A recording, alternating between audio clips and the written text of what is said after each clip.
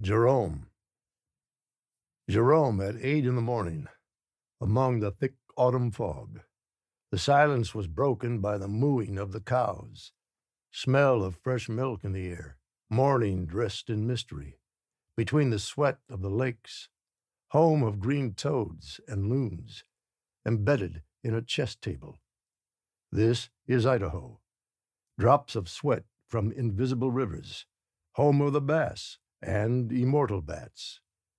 I'm on my way to Jerome High School, with my backpack loaded with scholarships for farmers, slinging like a brig in the nebula, wet leaves of time.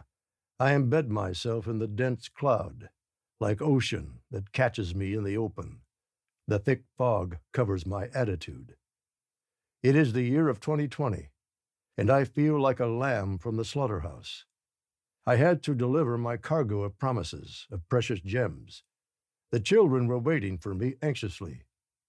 I turned on the radio in my car, and the news about the death toll, it increased second by second, minute by minute.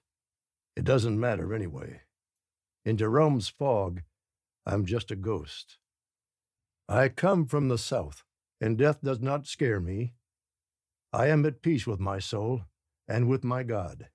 I still have the rosary that my mother gave me, and the image of the Virgin of Miracles of Cacuip guides my destiny.